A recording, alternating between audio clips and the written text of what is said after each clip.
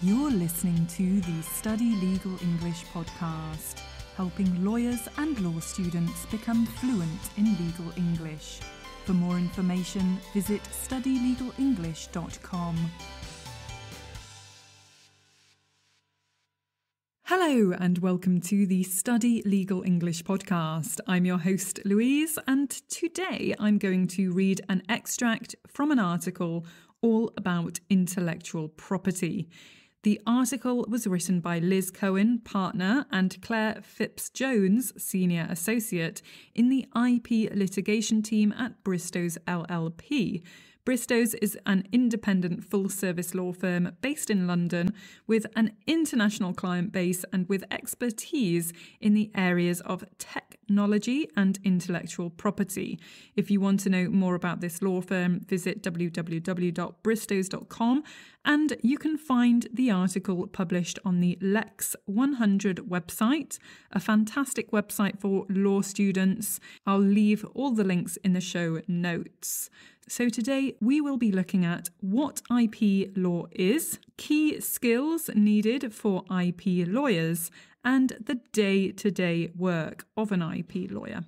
Before we get started, I want to remind you that if you're a member, you can access your benefits over at studylegalenglish.com. If you're not a member, go to studylegalenglish.com/pricing to check out the member options. If you become a member, you will get access to resources which are going to really help you to get a step further in your learning of legal English. Of course, it's fantastic that you're listening to the podcast, but if you're thinking, I probably could do a little bit more to improve my legal English, well, now's your chance.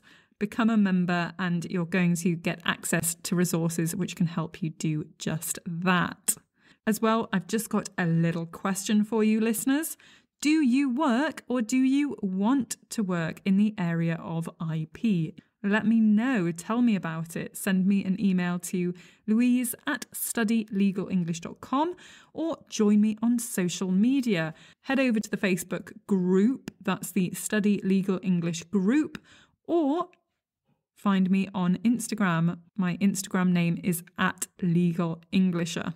So let's go. What is intellectual property law? It's the global Samsung against Apple smartphone wars, the understated and extreme simplicity of Apple's iPad, the disappearance of the Pirate Bay, the reason why anyone can publish the football fixtures, the law preventing you from jailbreaking your games console, the reason that you don't buy your Predator football boots from Adidas and can't wear a Topshop t-shirt with Rihanna's face on it. It's the secret behind the distinct taste of Coca-Cola and your love of seedless grapes. And that's just to name a few. Intellectual property law protects those rights that are intangible intellectual creations. Intangible means untouchable. The obvious rights covering most of the examples that I just referred to are patents. These protect inventions, trademarks, which protect brands, designs, which relates to 3D shape conformation, and copyright in relation to literary and artistic works. But there are other rights, such as database rights, confidential information, trade secrets, and plant variety rights. There are many opportunities in intellectual property, and your work can involve any part of the life cycle of an IP right. This can include assisting in the creation and registration of rights, for example, by drafting and processing a patent or trademark application with registries in the UK and abroad. It can entail assisting in transactions involving IP rights to allow a rights holder to exploit and make money from its right. For example, by drafting and negotiating research and development (R&D) agreements, or dealing with the transfer or licensing of IP rights in corporate transactions. Of course, it can also involve litigating IP rights when it all goes wrong. Useful or key skills which are needed. Practicing IP can involve contentious and non-contentious work, with most firms having combined departments. However, firms with a greater focus on IP, such as Bristows LLP, separate out such work into various departments by IP right and/or whether the work is litigious. Working in IP involves working with clients ranging from individual inventors, artists, musicians, designers, and writers to massive global corporations. A particularly meticulous nature and love of language is certainly of assistance when involved in, for example, the drafting of an IP right or non-contentious transactional work, where it is necessary to map out the possible future consequences of one's choice of words. An ability to understand and apply legal principles to sometimes complex situations with an eye on your client's industry and commercial drivers is a crucial skill when identifying a suitable strategy in litigation or in possible settlement negotiations when you want to reach a resolution outside of court. In the case of litigation, the job also involves liaising with patent and trademark attorneys, who are generally responsible for registering IP rights and will have made various submissions on the validity of a given right in order for it to be granted. Liaising with experts in the relevant industry, in particular with regard to whether an invention was new and non-obvious when it was applied for, or perhaps to assist in determining what a patent claim actually means to those in the industry and whether an allegedly infringing product actually indeed does infringe. Liaising with barristers, and as well, in many cases, lawyers from other jurisdictions to ensure alignment of the approach taken in proceedings across the globe. This obviously requires good communication skills, both oral and written. Day-to-day work. In the patent litigation department at Bristows, your day largely depends on the stage of each of the various litigation projects that you're working on.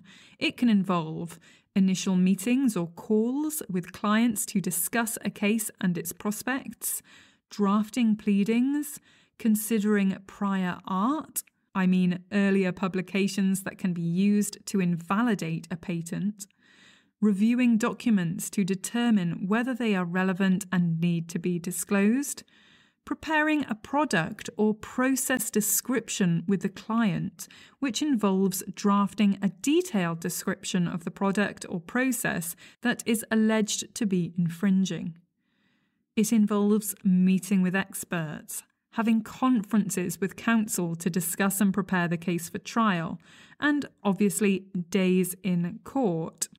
Alongside which there is always correspondence with the opposing side, calls and correspondence with the client to keep them well informed and obtain instructions, and often calls with foreign counsel to ensure alignment in various jurisdictions.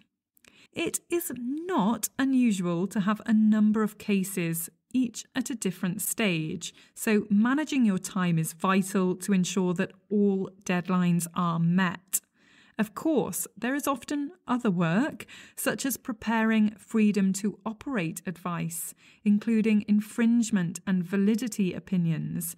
For example, considering whether a client's proposed new commercial product may potentially infringe an existing patent held by a third party prior to launch. This can involve reviewing not only the product, but conducting searches of and reporting on potentially relevant patents. You may also be involved in patent licensing and settlement negotiations. A quick note on pronunciation: patent is the English pronunciation, patent is the American pronunciation. However, I have to say, quite often in England, we kind of use them interchangeably. So my advice to you is whichever pronunciation you prefer, use that one. Patent is the English pronunciation, patent is the US pronunciation. Great. So that's the end of this episode. I hope you found it useful and learned something new.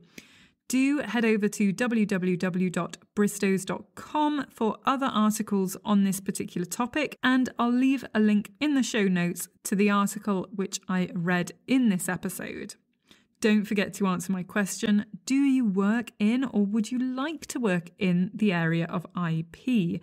Tell me about it. Let me know about it. Send me an email to louise@studylegalenglish.com or join me on social media. Just search for Study Legal English or Legal Englisher. Of course, if you're a member, head over to studylegalenglish.com for all your membership benefits. And if you're thinking of becoming a member, go to studylegalenglish.com/pricing. So thanks for listening and see you next time. Thanks for listening to the Study Legal English podcast. If you really want to get ahead, why not become a member and gain access to many learning resources? Visit studylegalenglish.com/pricing.